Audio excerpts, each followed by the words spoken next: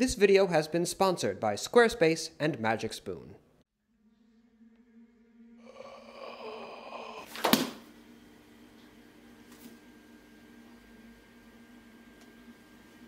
These rustics are so inept.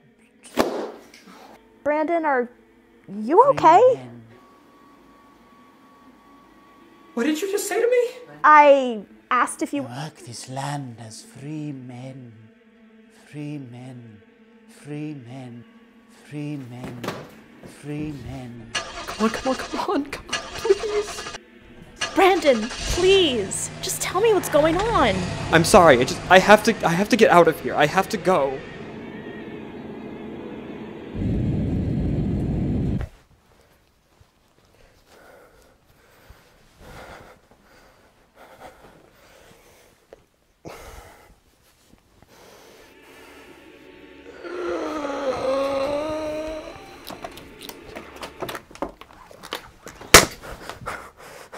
Oh, God. It's okay, Horatio. We'll be... I think we'll be safe here.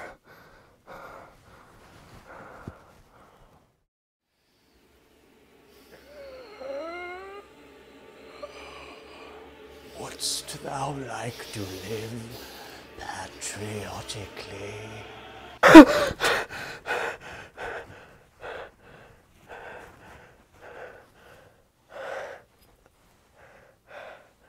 Horatio, I think it was only a dream.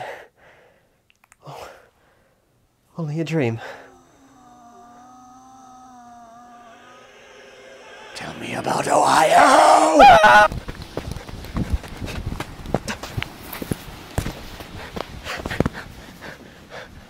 What? What? What do you want from me? I only want one thing from you, Brandon.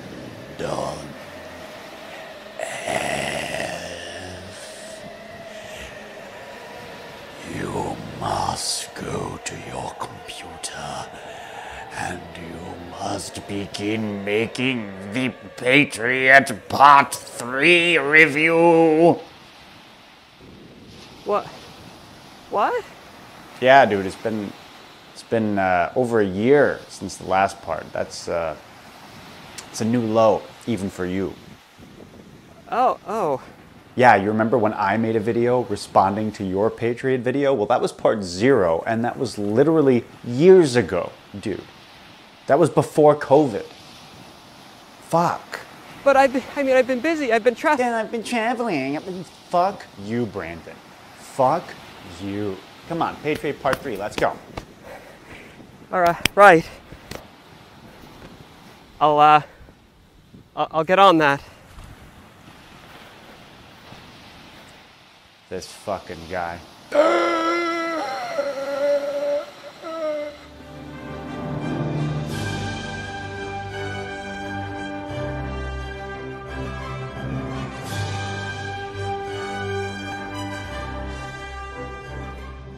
Right, well, that was, different, but you know how it all goes.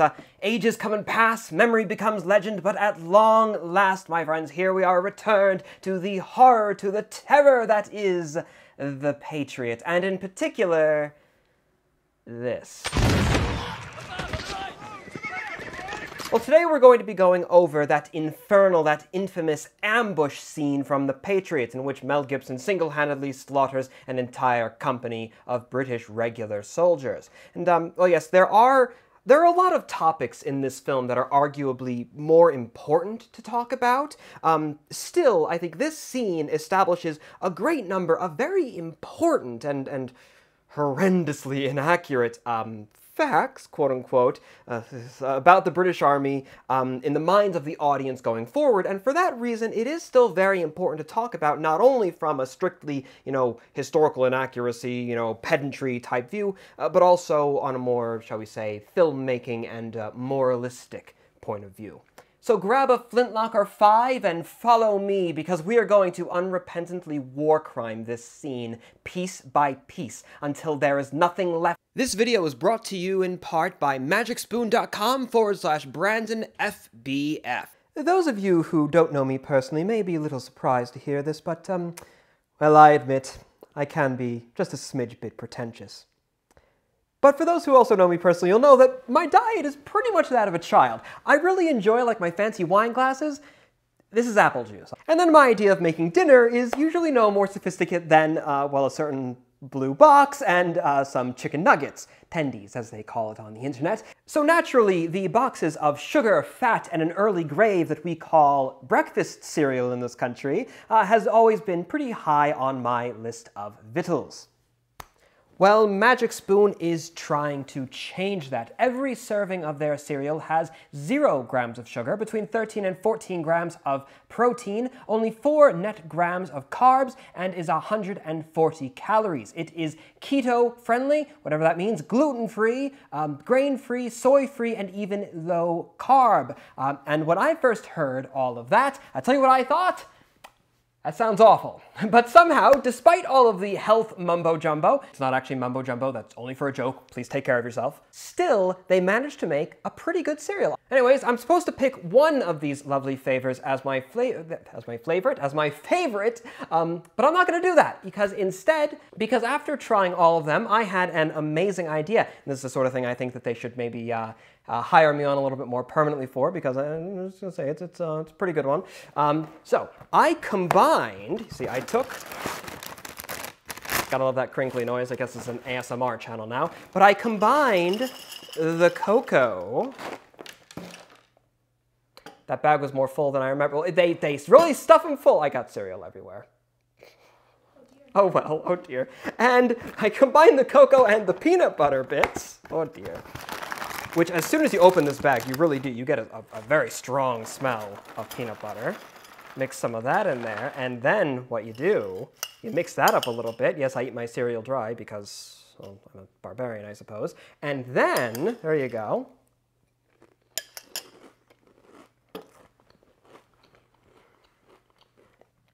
It tastes an awful lot like, you know, that kind of cereal, but unlike, you know, that name brand of cereal that we all know the name of. And unlike that name brand, because there's something in it other than just pure sugar, you don't have to feel quite so guilty for enjoying it. So if you'd like to give it a try, then I recommend that you do so soon, because Magic Spoon has a special going on for Black Friday. A little awkward with the eating and the recording, but, you know, for food, so it fits. Yes, a Black Friday sale for a full 20% off when you use my code BrandonFBF or visit magicspoon.com/BrandonFBF. I feel like I'm showing you a mouthful of food right now. Oh well, it's kind of lost cause. Again, just by visiting the special URL, magicspoon.com/BrandonFBF. And hey, if for whatever odd reason you do not fully enjoy the stuff, they have a full money-back guarantee, so it's really no risk to you. And also, they're now shipping to Canada and the UK, so my good old Anglosphere friend, is America part of the Anglosphere? Kind of, sort of. Anyways, the old Dominion and the old country, feel free, you can get cereal as well. Thank you very much to Magic Spoon for sponsoring this video. It's a surprise that they allow me to do this sort of thing. And now back to the topic at hand.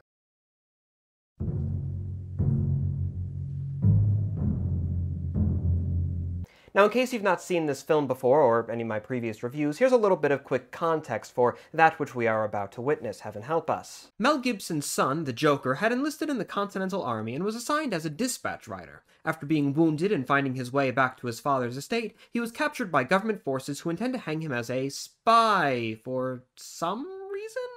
It doesn't really make any sense. I talk about it at length in my previous review video. Anyways, the British go full General Plan Ost on the place, and for some reason they're taking Ennis Delmar with them to be hanged, rather than just executing him on the spot like they are murdering everyone else. I guess to serve as an example? But, as it turns out, Mel Gibson is actually a super soldier who's feeling a little bit upset at the prospect of losing another son, so he takes his other kids along for the ride to free him. They camp out in the woods along the route that they somehow know this company of soldiers is going to be marching in order to ambush them. And that right there is a pretty nice place to start off. Why are there so few men actually guarding this prisoner, escorting this convoy? I mean, it's not like he demands a massive guard, yes, but where are all of the other soldiers going? Now, I'll talk about all this in greater depth in a future video because there is a lot to say about this mess of a scene, but by my count, there are numerous companies of men all descending on this farmhouse. Like, I'm thinking they could even be a full battalion. It's that ridiculous. Where do all of these guys go? Like, why does the army suddenly split up to where only like 20-something soldiers are defending this prisoner with 2 wagons worth of supplies?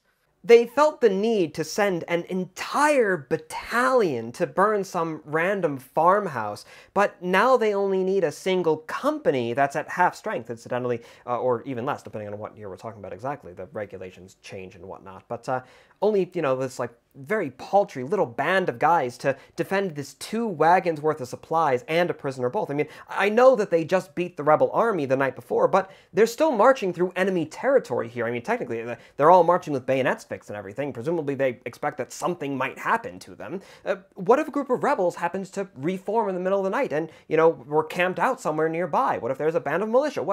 Any number of things could happen here to where you might want to send more than just 20 guys to protect this 2 wagons worth of supplies and the person who you're accusing of being a spy. What if literally anyone saw that giant pillar of smoke rising through the air and decided to go and stop by, check out, see what's going on, like, I don't know, all the local townsmen or something? They probably brought their firelocks with them. They're expecting some sort of trouble. There are all sorts of scenarios that are easily imaginable where this little band could be rapidly overrun, lose the supplies, and the prisoner. Now, there is one exception to this. Maybe they're not actually passing through enemy territory. Maybe they're going back through land that the army has already gone through and that has already been secured. But then, where's everyone else going?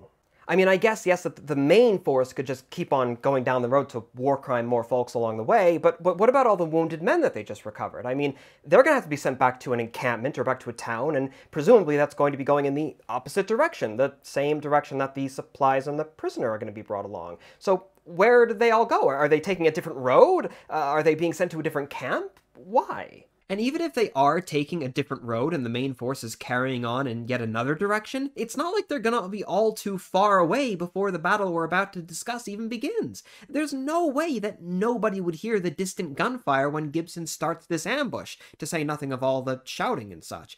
And yet, nobody goes over to just check it out? See maybe what's going on?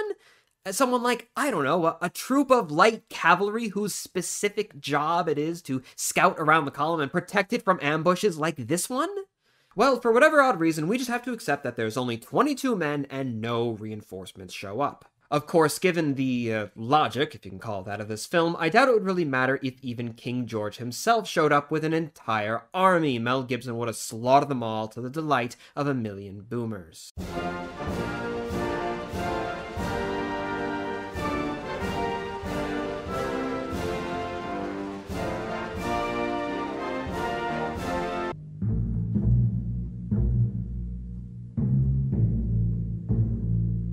So the ambush begins, and there's one big thing that I want you to note through it all, and that is the incompetency, the stupidity, and the fragility of the soldiers in this scene. Immediately on the first shot being fired, the soldiers begin to just panic. Now, initial surprise is understandable, and to be expected even. I mean, this is an ambush. But what we see here is a total breakdown. There is nearly no coordination between the soldiers. Nothing they do makes any level of sense. Their drill just completely falls apart, although it's kind of a mess through the entire film, to be fair. And most importantly, they don't hit a single thing, even at this incredibly close range. And then every one of them, whether they get shot or stabbed or even just knocked aside, only really needs one blow to be completely taken out of action. They're not even walking wounded. They're just gone, whether they're unconscious or dead, right off the bat. They are continuously being outsmarted and manhandled with such ease that you'd think that they were a bunch of YouTubers pretending to be soldiers rather than hardened professionals and the veterans of numerous battles, including one like literally the night before. Remember that this scene is taking place during 1780, during Cornwallis's Southern campaign. odds are that these guys, regardless of what regiment they're from, and oh god, I could talk about that horrible uniform distinctions, but anyways, regardless of what regiment they're supposed to be from, odds are that these guys have been in America for a long time. Alongside these guys having experienced multiple battles, they've also seen some of the harshest campaigning of the entire war. These are the same soldiers who would on numerous occasions during that campaign and many others march like all night, get practically zero sleep, and then fight a battle the next morning and still manage to win. Suffice to say, the British Army at this period of the war, and especially in this region of the war, they're renowned for their speed on the battlefield, the accuracy of their fire, and the ferocity, this is the important one, the ferocity of their charge with the bayonet. Now you'd think that a filmmaker, if they had any ounce of intelligence, would be able to use that to their advantage in creating their antagonist. Villains need to be competent for an audience to be scared of them, to believe that they are a credible threat to the protagonist for any actual sense of tension to exist. But instead what we get here amounts to little more, honestly, than just murder porn, because the baddies, or so-called baddies, are just so horribly incompetent. And this scene is only the second time that we really get a good look in the film at how the British Army is operating. The first scene is them acting like drones. They're mindlessly following orders to murder wounded men, and here in the second, we're seeing them as terrified incompetents without any semblance of initiative. And this is the enemy of the Patriot, not a battle-hardened veteran force that actually poses a threat to the hero. No, that'd be too difficult to write. It wouldn't be sexually gratifying enough for the don't tread on me fetishists. Instead, the British Army of this film is basically made up of battle droids. On fire.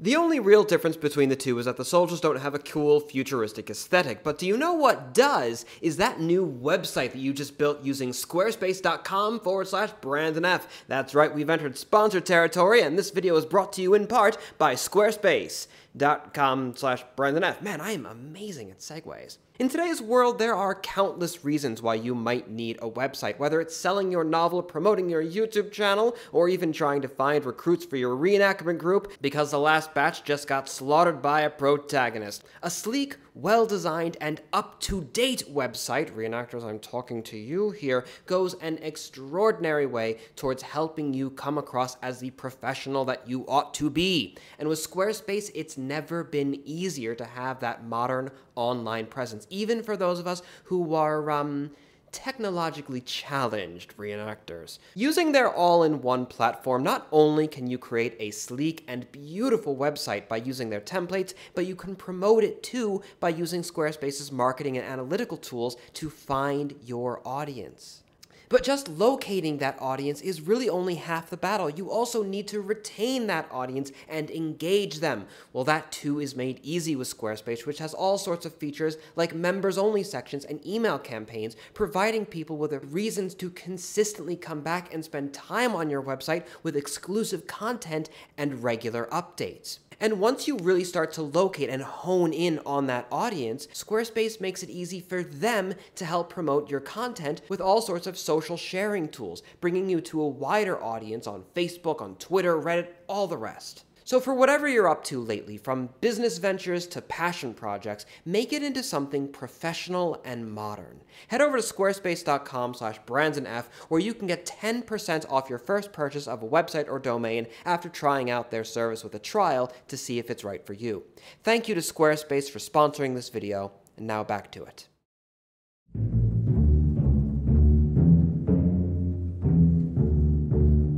So let's do some play-by-play. Boom! The battle begins with Gibson taking a shot which sends an officer comically flying through the air. It's wonderfully convenient for Gibson that the smoke of his firelock dissipates almost immediately, and that none of the soldiers seem to be wearing their glasses that day, because even with most of them immediately looking in his direction, not a one happens to spot the man. Instead, we actually hear someone crying out, on the right, even though literally nothing that happened indicated any threat from that direction. The officer that got blasted flew off his horse to the right, making it laughably obvious that the shot came from the left. Meanwhile, realistically, you would still have at least a little bit of remaining smoke sizzling through the air, exactly where that shot came from. Anyways, despite the fact that these soldiers are alert now and are all looking pretty much exactly at the spot where the guy is hiding, he still manages to jump off, despite the fact that he has zero covering fire and there's nothing distracting the soldiers from where he was, to another point of cover. Meanwhile, as more guns go off, we get this shot of an officer who has clearly been paying no attention whatsoever. You'd think that when your superior is killed that you'd have some sort of reaction, whether it's, competently, as you should, taking command and beginning to assess your situation, issuing orders and whatnot, or even if it's just being stunned into inaction. Maybe it's the less professional thing to do. Scared, being surprised, something. But instead, this guy just seems pretty unperturbed that he's just got shot. Meanwhile, as all the troops are really taking their time to reload, the second kid kills one of the regulars, again with perfect accuracy. Finally, the regulars, all again experienced veteran adult soldiers, return a ragged-looking volley, and of course they don't hit a thing. Look at this guy! He actually pulls the trigger, like, down here, down at his chest! I mean, I've been burned by a musket flash before. That was a little bit too close, like the back of my head before. I mean, yikes! That's gotta hurt. So the command comes to form ranks in little more than a conversational tone, and it's no surprise that only the men in the immediate vicinity of whoever called it out actually follow the order. And so, naturally, the British here are fighting an irregular combat against an unknown number of enemies who are in a superior position to them, and they're doing so with themselves, presumably at least a relatively small number of men. They don't know they're only going up against 3 guys. So, what do? Well, they form into close order, shoulder-to-shoulder formation. Why not form in open order, leaving more space between each individual man, and then have the soldiers start firing by files? Firing by files is basically to where, one man will always be loaded while the other guy, his file partner, is busy reloading. So, once he's finished reloading, the man in front, he'll take his shot, and then the guy who's waiting will keep there with his musket fully loaded while the other guy is reloading his piece. The entire idea is you want, at all times, you want at least half of the formation ready to fire, all nice and loaded. And that sort of thing is valuable in a few situations. Say, for example, there's an enemy that might charge you at any moment, but you don't know when. Well, great. So you're exchanging fire with them consistently, but also at any point you have half of your guys loaded and ready to go in case the enemy formation does charge. Or, for example, if you're fighting enemies who are using cover exactly like we have here, well great, you're able to be laying on that suppressive fire, but then the minute they pop their heads up, bang, you have at least half the formation ready to go. Why don't they do something like that? Well, I know why, because the creators of the film were kind of clueless as to what the British Army actually did. So there darts Gibson, again exposing himself as an incredibly obvious target if literally any of the soldiers had eyes or were paying attention in the slightest.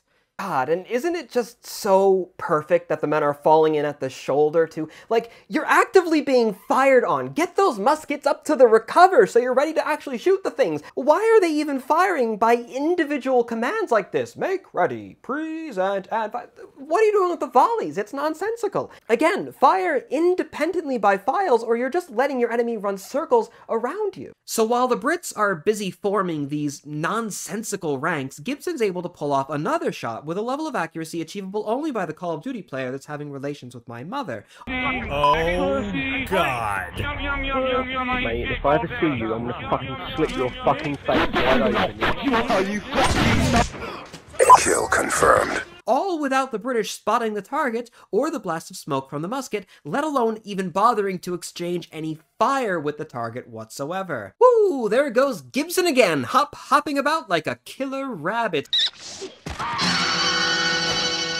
And meanwhile, oh blessed day, for the first time we have a soldier actually bothering to take aim. Well, kind of bothering to take aim. But of course, naturally, he's beaten on the draw by a child whose shot once again is both perfectly aimed and manages to send the soldier flying backwards like he was hit by a truck.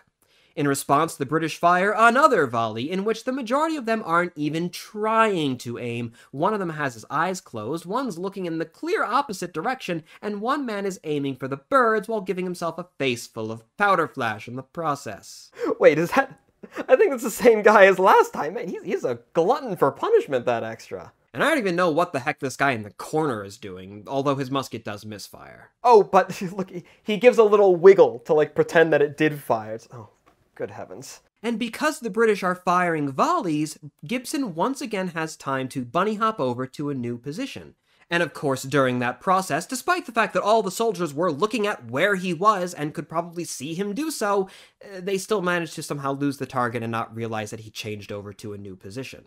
Of course, if the soldiers were doing this as I recommended, and as, would be second-hand nature to literally any of them by this point, if they were firing by files, half of that section would always be loaded, and the minute he jumps out into the open field like that, Gibson would be blown away by like 4 or 5 muskets at the same time. Well, he's magically already reloaded and takes another perfect shot, while the soldiers may as well be firing at a brick wall. Hop, hop, hop again, and we get more shots of the British not being able to hit a blasted thing, even though for the first time Gibson is clearly exposed and the soldiers are at least trying to aim at him. Still doesn't work. 4 men take shots and they don't even graze the guy. They're literally just shooting at the dirt instead of waiting for him to, actually reappear.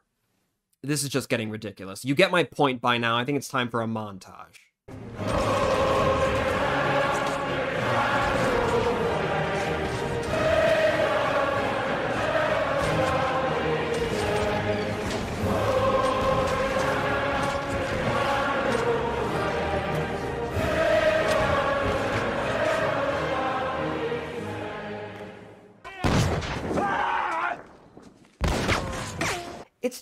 It's just so silly. I mean, they're about to actually maybe pull off a shot, but then Deus Ex Anti-Semite, blah, blah, blah, blah, and they change their targets. Why? Are they not... These are experienced veteran soldiers.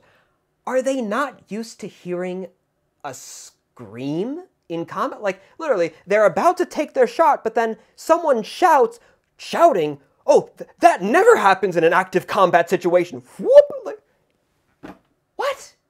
And then you have another soldier who might actually pull off a shot because Gibson is running into closer range, but Deus Ex Ledger, the son, happens to notice just in time, and is also conveniently poorly restrained enough to just tackle the soldier who wasn't paying any attention, once again saving the day. Meanwhile, Gibson's closing in with this weird, like boxer pose he's got going on there. I mean, I don't know. Maybe that's some sort of fighting technique when you have like a tomahawk and a knife. I don't know. But regardless, of course, it's ridiculous that he's doing this at all. I mean, he's sacrificing the advantage that he seemed, for whatever odd reason, to have in the woods. It's like, I guess maybe the trees were like magical. They were providing some sort of a force field to where he couldn't get hit. But he was doing well in the trees. He was, in that firefight, taking out pretty much the entire company all on his own. So why is he now sacrificing the advantage that he had to, leave behind all the firelocks, which he was reloading the things pretty quickly. That didn't seem to be a problem for him. He's leaving all that behind, going in with 2 very short-range melee weapons against men who are younger than he is, more recently have had combat experience than him, and who are using muskets with bayonets, a longer reach weapon, and again, to say nothing about how they outnumber him. So they're going to be able to close in a group and, take care of him pretty quickly. At least, so you would think.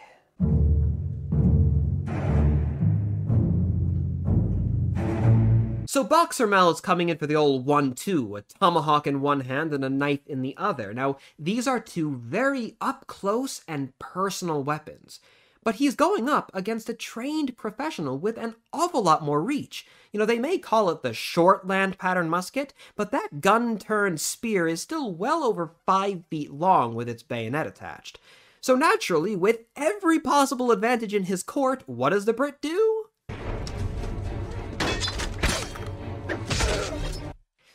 He swings it like a bat. He flipping takes his bayonet, a weapon that is so obviously meant for thrusting, and he swings it wildly around like a toddler with a stick. This soldier isn't just bad at his job. He's making mishandling his arms like an art, and into a science is what he's doing.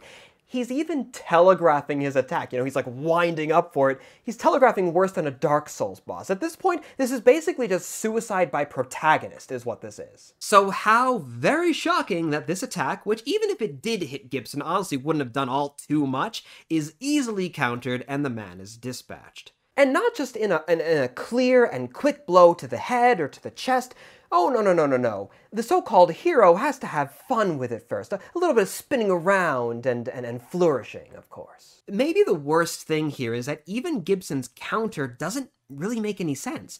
The musket was nowhere near him, but rather than letting it soar past harmlessly, he decides he has to be cooler. He catches it midair with the tomahawk, just rips it out of the soldier's arms like the soldier was a child, and then slices his throat before also tomahawking him in the back, as if the throat slicing wouldn't have done the job on its own. And meanwhile, what are the other redcoats doing during all this? You know, during this prime time to just step in and shoot or stab him while he's putting on his little show, twirling all around and thwacking away with the tomahawk and everything? Well, naturally, one of them is busy knocking the son to the ground, even though he was already tied up, so you only really had to just step a few feet away from him and then shoot Mel Gibson, but anyways. Oh, and then we get the real all-star. Remember the thing that the first guy tried to do that it didn't really work, like, at all? The thing that you'd have to be a total buffoon to ever think would even stand a chance against an enemy? That literally surrenders every advantage that the bayonet has over the tomahawk, you know, that thing? Alright, folks, here comes the wind-up and the swing! Ooh, and that's a bad miss. Man, I mean, who could have guessed that that wouldn't have worked? I mean, you know, except for literally anyone who's ever held a weapon in their entire life. And as if that isn't bad enough, look at what happens afterwards now. Rather than responding with, well, quite frankly, anything at all, the soldier stands there for a bit, probably confused at how Gibson isn't cut in two like the Animu taught him would happen.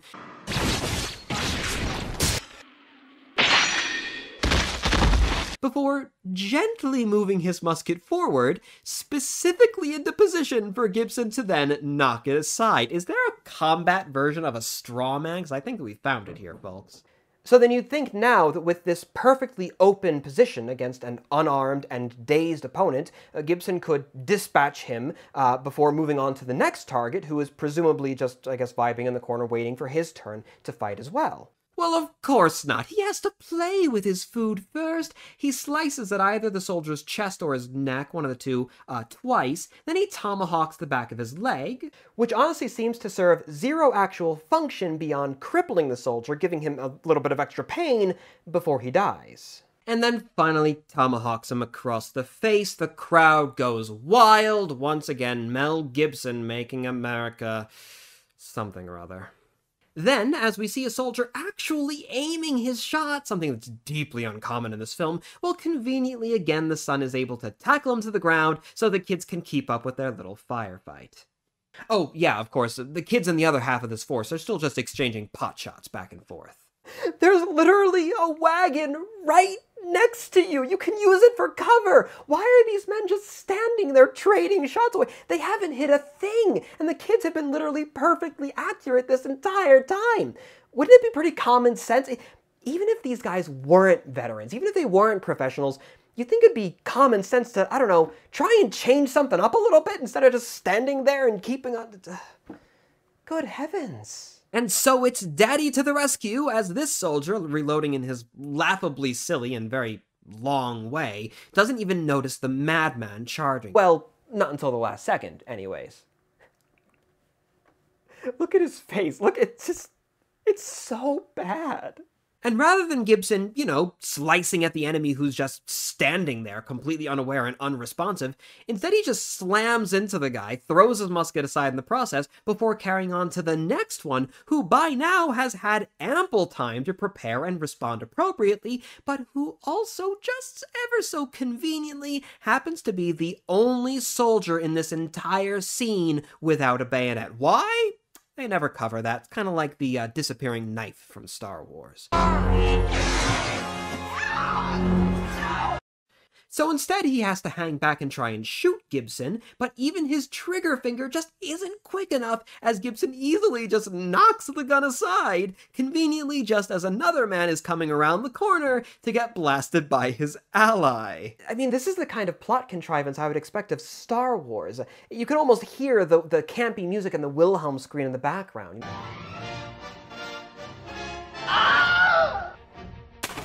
To see Gibson dispatch 2 more soldiers again as if it were absolutely nothing, and with plenty of entirely unnecessary motions thrown in. I mean, look at this frame. Gibson is here perfectly positioned to just thwack the guy in the back, which would in turn give him just enough time to deal with the second man who is beginning to get up to his left. But instead, he spins around backwards, for no discernible reason, trips the guy before, get this, he hits him on the ground, then bounces up, changes positions like he's dancing or something, before hitting the poor guy again. And all just in time, naturally, for that second soldier to finally be getting back up to his feet, perfectly positioned for Gibson's next blow, and we have the wind-up and the swing. Oh, and then, of course, we're gonna get the classic tomahawk scene, but not before, haha, surprise! 2 more soldiers come rushing around the corner, ready for action. Where were these guys the entire time? What were they doing while Gibson was killing off all of their allies one by one at a time? They were just hanging out behind the wagon? Just waiting for a moment to look cool by running around the corner? Like, there were literally so many times that this guy was distracted when they could have just run out and taken him down easily. Stab, shoot, whatever. There were so many opportunities. And one of those guys, as he's running in, is holding his musket by the bayonet for some reason? What's he doing there? It was already fixed when he came around this corner. Was it getting unfixed somehow? Well, regardless of what that was supposed to be, naturally, on coming to his target, the soldier delicately nestles his musket into Gibson's easy grip. I mean, we don't want to accidentally stab the guy or something, do we? That'd be too realistic. For Gibson to then easily seize control of it, knock him aside before using the clubbed musket to knock the next man's piece out of his arms. Again, just amazingly convenient that these 2 guys didn't thrust, I don't know, at the same time, coordinate their attack a little bit and skewer him. And dear Lord, what's with these soldiers' awful grip on their muskets? It's like Gibson just barely touches the thing and they throw it out like it turned into a snake on them or something. So a quick pop to the face, and again the man flies back like the butt of that musket was a springboard, while Mel flips the musket around. And again, just how incredibly convenient that the weapon is already loaded at the full cock and ready to fire. Why those 2 soldiers didn't then just hang back and shoot Gibson at point-blank range when the musket was ready to go, who knows? And blasts the man, who's attempting to surrender, by the way, in the face. Finally, at long last, we come to the hostage situation, but that too is taken care of pretty quickly. We can't have any actual drama, of course, any real tension. That'd get too close to making Gibson's character almost realistic instead of a veritable god. But anyways, I cover that bit, as well as the part where he chases down a fleeing soldier before just mutilating him for no real reason. I cover all that in my previous Patriot review video, so you can go and watch it there, and I'll include the timestamps for that moment as well, because, well, that last video is almost as long as the original film was. Long story short, Benjamin Martin is a horribly written character and is just a horrible person. Shocking, I know.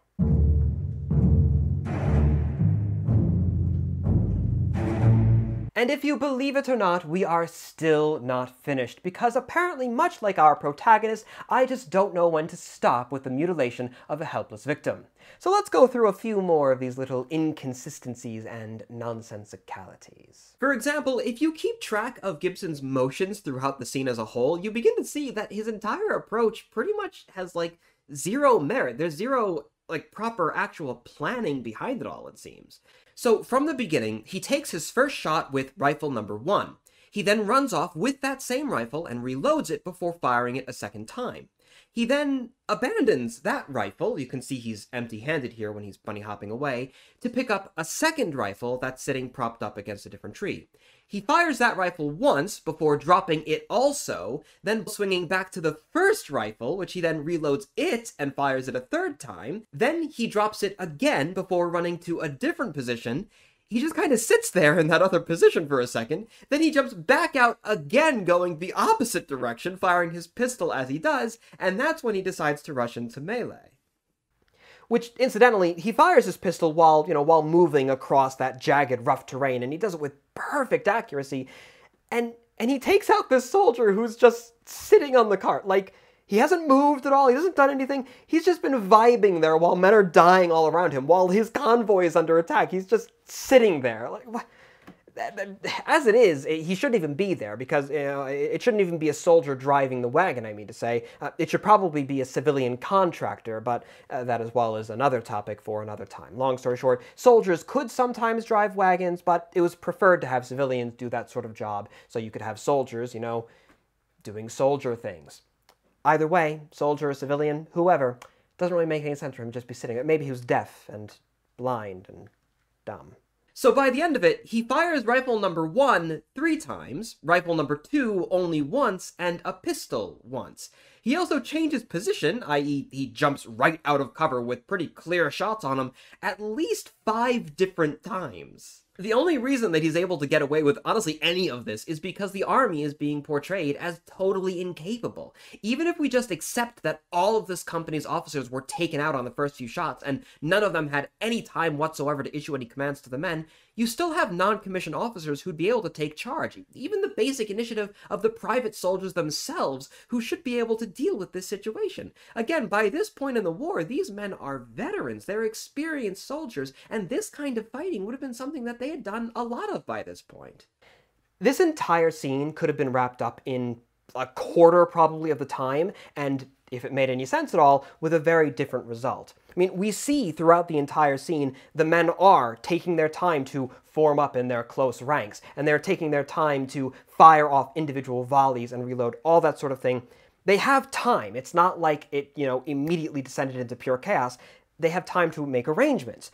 So all that they really needed to say, for anyone, again, for the captain, for a lieutenant, an ensign, sergeant, corporal, anyone could have said these few simple words, and the scene would have been pretty much over. Company form in open order. First platoon left face, second platoon to the right, firing by files. And that's it. That's all they had to say. The British would have had their force split into 2 at that point, widely spaced, facing in both directions, with half of each platoon, so probably, say 5 to 7 muskets, at any given time, loaded and ready to fire, again, in both directions. One of those kids pops his head up to try and take a pot shot, bam, blown away, 5 muskets, volleyed, right on his exact position. The dreaded ghost tries to bunny hop into another section, from one tree to another. He's riddled with shot on the first attempt, or at the very least, if he's really lucky, he's blown away on the second attempt when the soldiers can locate precisely where it is and have a few muskets pointed on either side of the tree. Maybe a few moments of silence follow. The men are a little confused, like, wait, we only killed 3 of them. Where are all the rest? Before eventually they maybe go to check, they realize, wow, these morons actually tried to attack us with 1 man and 2 children. They form themselves back up, maybe, give a little tease to, to the prisoner because his father was so stupid. They march on and, that's the end of it. Maybe they can convince the sergeant that should count as their marksmanship exercise for the month. And I'm sure that there are plenty of other options the British could have gone for here as well. That's just the first one that happened to come to my mind. Say, for example, after the first shot is fired, you have half the force exchanging fire at the enemy, while the other half fixes bayonets, well, actually they're already fixed, just pushes into the woods. Maybe it wouldn't have worked against Gibson, because he's, a god, but in any realistic situation where these are the starting conditions, that would have ended the situation pretty quickly. Or what about they actually decide to use some cover? Say some of the soldiers reload behind the wagons, or ducking themselves behind that ridge that's just to the right there beneath the road. And heck, that might even be a little bit much to say that you would need that much of a collective brain, because if the soldiers even bothered to try and aim their muskets, like I said, they could have taken the targets out pretty quickly. Or at the very least, Mel Gibson, when he's jumping and hopping around all over the place, he would have been pretty easy to take out. Maybe the kids took a little bit longer, but something tells me you shoot the dad, the 2 kids aren't going to last very long either. I mean, I'm an awful shot, but, after what limited experience with live shooting I've had, even I could take out a man-sized target when it's that close up, I think. Heck, probably even a lot further out than that, even.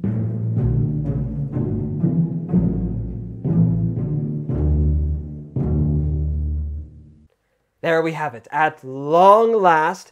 I'm sorry that it took so long to get to, but I hope it was worth the wait, or at least some of the wait. The next one, and oh, there shall be a next one, won't take anywhere near so long, although to be fair, I can make that promise pretty easily, because so long as it's less than a year, it's still being faster. Anyways, there are an awful lot of things to talk about with this film.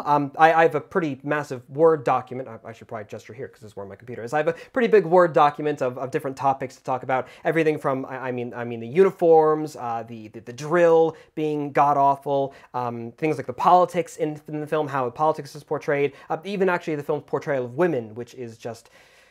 It's something else. But naturally as well, I'm always looking for more ideas that maybe I haven't caught on any of my numerous viewings. This is a glorious crusade, my friends, against Farbery, and it shall not end until at least the vast majority of things have been talked about. I don't care how long it takes, and oh boy, it's taken a while. So if there are any particular subjects that you would like to see talked about, then please do let me know in the comments section down below. And of course, if you enjoyed the video, then I would appreciate you leaving it a like as well. This video was made in support of the Native Oak. If you'd like to find out more about our educational mission, you can visit us at nativeoak.org. This video was only made possible thanks to our ever-beneficent membership on patreon.com, and also, of course, by our generous sponsors, Squarespace and Magic Spoon. Thank you all for watching, and of course, until the next time, my dear viewer, I am and I shall remain your most humble and obedient of servants.